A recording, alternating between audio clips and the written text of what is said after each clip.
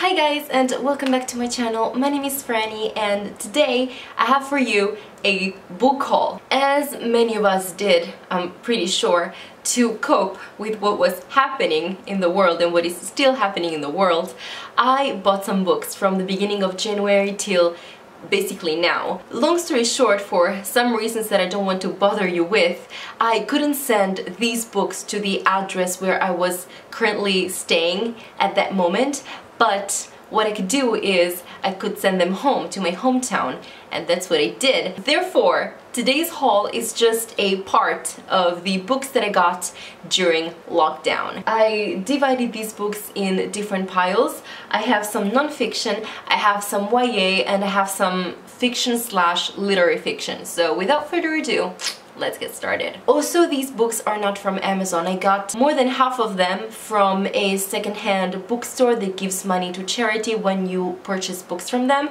which made me very happy because they came in really good conditions, and that's something that I kind of care about, but they're still used, so that's really good. Let's start with YA, shall we? The first book I want to show you is The Coldest Girl in Cold Town by Holly Black. I haven't read anything by Holly Black at this point, and I think back when this book was released, I bought it. I tried to read it, I didn't finish it, and then I sold it. I sold it again. I have been wanting to try something by Holly Black, and vampires are kind of coming back, and I think that this book has a different take on vampires, not the Stephenie Meyer take. Not that I don't like it, but it's just something different from what we usually see when it comes to vampires portrayed in YA books. I don't know much about it. I don't remember anything from when I was reading it, so whenever I pick it up, it's going to be a surprise. Next, we have the first book in a series, I think it's a trilogy, that I've been wanting to start for a long time, and that is The Dark Days Club by Alison Goodman. Sorry for the light, this is going to be a problem. I'll try not to move it too much. This is the first book in a series. It's set, I think, in Victorian London, and it's fantasy. There are demons? London 1812. 18-year-old Lady Helen Rexhall is on the eve of her debut presentation at the royal court of George III. Her life should revolve around gowns, dancing, and securing a suitable marriage. Instead, when one of her family's maids disappears, she's drawn into the shadows of the Regency London. And it has demons, so I was right about that. I heard great things about this trilogy. All the books are huge. I love books with demons. I love books set in this historical time. It has all the good cards to be a great book. Next is a book I already read and I absolutely adored. It was so wonderful. Clap When You Land by Elizabeth Acevedo. Now, let me be shallow for a second, okay? Because the only reason why I got the hardcover is a very shallow reason. This is the dust jacket. Then, if you remove the dust jacket, you have this on one side, this, and then this on the other side. Because this book is set both in the Dominican Republic and in New York. This book talks about two sisters who don't know that they are sisters. They only find out when their dad dies in a plane crash. So they're trying to deal with their respective grief for their father's death, as well as dealing with what's going on in their respective lives and what it means to have a sister you knew nothing about. It's written in verse. This was incredible. In August, spoiler alert, I happened to read Heartstopper by Alice Oseman. Heartstopper is the cutest, sweetest, most adorable LGBT graphic novel series of all times that could ever exist. I fell in love so hard with Charlie and Nick. So when I was done with the 3 volumes that are currently out, I needed more. I needed more by Alice Oseman because she created something that was so cute that, oh my god, I can't even deal with it. So I decided to purchase Solitaire, and that's on its way. Solitaire is a YA novel. I don't know what it is about, but the main protagonist of that book is Charlie's sister, and I really liked her in Heartstopper. She has such a weird vibe going on and I loved her for it, so I want to read that book very soon. The one that I have here and that I can show you is Loveless by Alice Oseman. This is her most recent publication, and all I know about it is that the main protagonist is asexual. I don't think I've read a book with an asexual main character or character in it. Maybe I have, but it wasn't explicitly said, so I'm really excited to get into this one, hopefully soon. Now we're moving on to fiction. The first book that I want to show you guys is Smothered by Autumn Chickless, I think. This is the story of a graduate student that after finishing university goes back to living at home, in her childhood home. She has to live with her parents, she doesn't have a job, she doesn't really have career prospects, and obviously that's a very tough place to be. I speak from experience. So I'm really excited to see what this book is going to be like, also because it has emails, it has texts, it has page diaries, and I absolutely love when authors do that with books, when they incorporate different kinds of text to make the story more engaging and interacting, and I absolutely love that. Then I have a Redbird Christmas by Fanny Flagg. She is the author of Green Fried Tomatoes at the Whistle Stop Cafe, and that's a book that I really want to read, hopefully very soon. I got it because it was on sale on this website, Better World Books, that I really recommend you guys to go and check out. They have very cheap prices. You can find books in very great conditions. If you purchase from them, as I said before, you're doing some charity, which is always great. So here is the signature. So there you go. I guess that it's set during Christmas.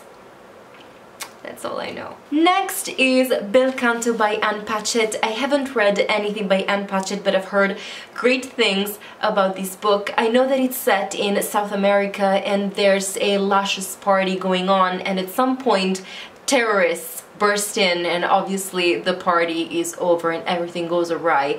I've heard really amazing things, and I think that there is an opera singer, or music in some way has a huge part in this book, and that's what interested me right away, because I truly love when books feature either food or music. That's my jam. I love when that happens, so hopefully this book won't disappoint.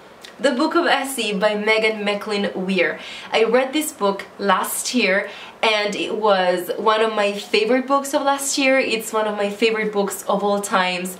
It deals with so many things. It has LGBT themes, it talks about conversion camps, it talks about sexual assault, rape, cults, how it is to grow up in a very religious family, and what it means, what it entails for the protagonist to put some space between her and her family. It talks about media, it talks about journalism, about reality TV. What I love about this book is that it doesn't condemn anything. This book just tells you a story, and it shares the perspectives of 3 different characters, and it really puts you in their shoes. Because at first I was like, no, there's no way a young girl can convince a young boy to marry her because she's pregnant but not with his baby.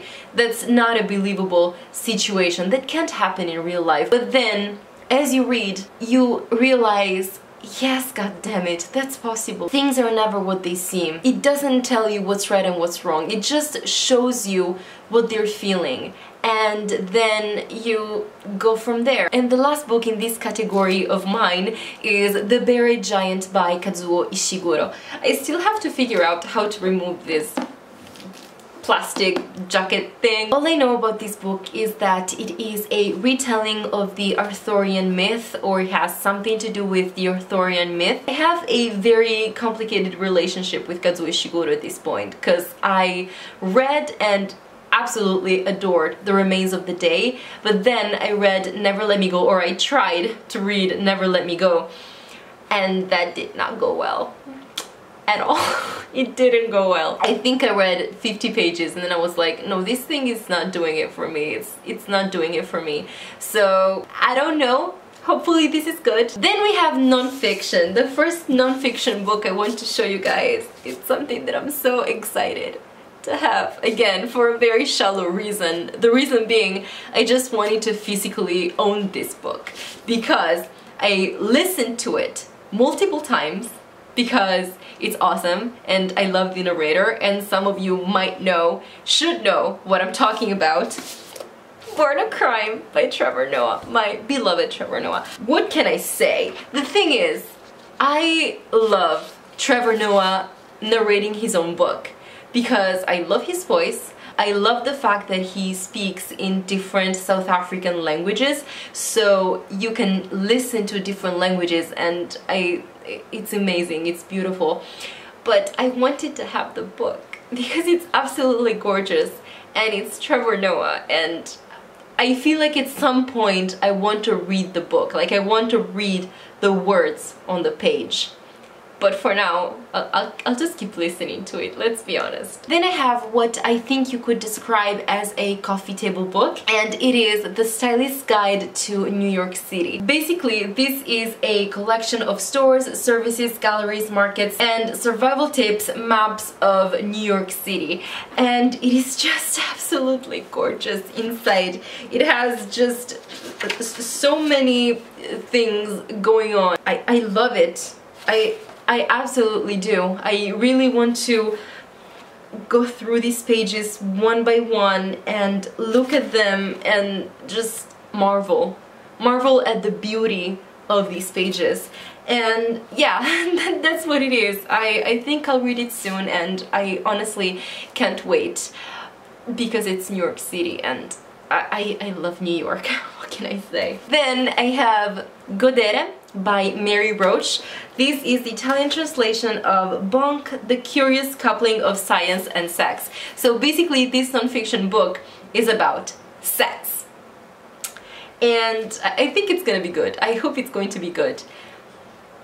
We'll see. Another Italian book, this time written by an Italian author, is E poi basta, Manifesto di una donna nera di Esperance Ripanti. After what happened, after the video that kind of shook the whole world, rightly so, unfortunately so, unfortunately because it shouldn't have happened and racism shouldn't exist, but it does, so we need to fight it, to actively fight it.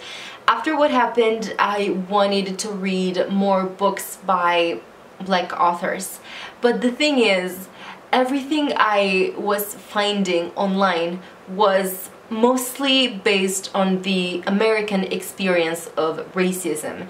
And while that is also very important to know, to understand, to be aware of, I also wanted to find something that was closer to me. So I searched and searched and I found this book. I don't know if this is a series of essays or just a memoir, but it talks about the life of Esperance Ripanti. She was born in Rwanda, then moved to Italy. She has studied here, she has gone to college here, so she is Italian. And I want to read about her experience living in Italy and being Black. The last book I have to show you guys in this haul is A Room with a View by E.M. Foster. And this is another classic that is known for being one of the first LGBT classics. I don't know much about it. I know that it's set in the English countryside, if I'm not mistaken. It might also take place partly in Italy, I think. I was looking for the edition with this cover. I got it from that website I was talking to you about